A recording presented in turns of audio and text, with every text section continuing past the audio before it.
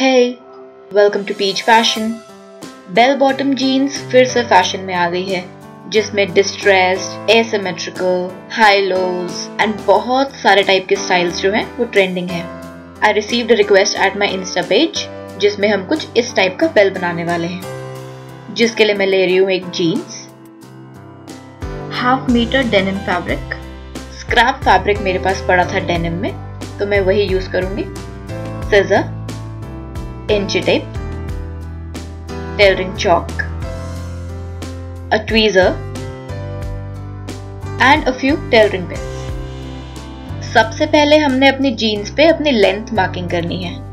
मैं अपनी नीज से तकरीबन 2 इंच नीचे की तरफ मार्किंग कर रही हूँ at 23 इंचेस।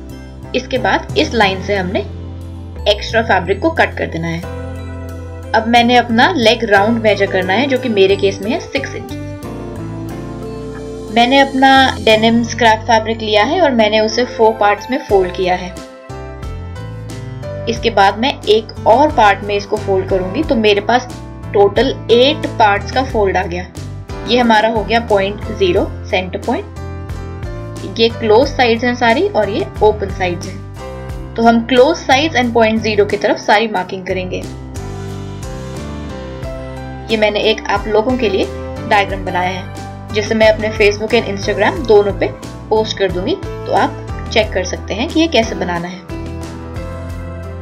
पॉइंट 0 से मैंने सबसे पहले 3.5 इंचेस मार्क किया है और नीचे की तरफ मैंने 8 इंचेस मार्क किया है। इन दोनों लाइंस को मैं ज्वाइन कर रही हूँ। आई वुड अगेन से, अगर आपको ये प्रोसेस समझ ना आए तो आप प्लीज मेरा बनाया हुआ डायग्राम उसे फॉलो कीजिए। अब इस लाइन से हमने यहाँ कट करना है। अब क्योंकि डेनिम फैब्रिक है और 8 फोल्ड्स में है, तो सिजर से कट नहीं हो पा रहा था, तो मैं सिंगल सिंगल लेयर करके कट करूंगी। अब हमारे पास कुछ ऐसे ट्रायंगुलर टाइप की फॉर्म आ गई है, जिसमें से मैं ये एक्स्ट्रा स्क्रैप बाद में निकाल दूंगी। अब हम इसे ऐसे उल्टा पलट के रखेंगे और दोनों साइड से सिलाई करेंगे।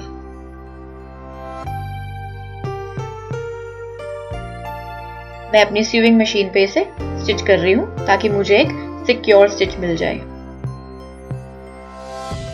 अब कुछ ऐसा आ गया है जिसमें हमारी दोनों साइड्स जो हैं वो स्टिच कर दी हैं। इस पार्ट को सेंटर बना के अपने बेल को ऐसे रखेंगे और यहाँ से हमें कर्व बनाएंगे। अगेन इस डायग्राम से आपको समझ आ जाएगा, जो मैंने एक साइड से 8 इंचेस और दूसरी साइड से 15 इंचेस मार्किंग की है। आप चाहें तो अपने मेजरमेंट्स को थोड़ा सा कम या ज्यादा कर सकते हैं अपनी रिक्वायरमेंट के हिसाब से। अब मैंने ये कर्व बनाया है और मैं इसे यहाँ से कट कर रही हूँ। अब मैंने इस लेग राउंड को अपनी जीन्स के साथ स्टिच करना है, तो मैं इसे उल्टा करके लेग राउंड पे पिन के साथ सिक्योर करूंगी और पूरे पे स्टिच करूंगी अपनी सीविंग मशीन पे। तो जब हम इसे टर्न करेंगे ऐसे, तो ये ऐसा दिखेगा। Now the last part is to give it a distress look, जिसके लिए मैं कटर से थोड़े से कट्स कर रही हूँ एंड ट्वीजर से मैं इसके थ्रेड्स को पुल करके इसे एक डिस्ट्रेस लुक देने वाली हूँ। And your distress bell bottom jeans is ready.